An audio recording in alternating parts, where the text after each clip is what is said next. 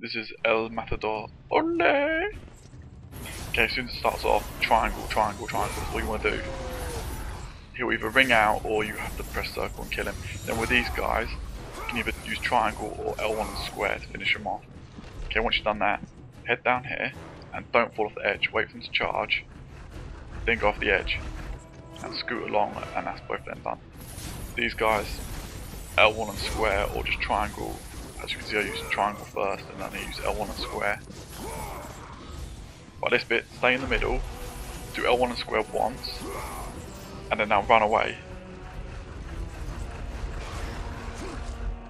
Okay, you got rid of all them, now head up and just finish off the rest of the guys.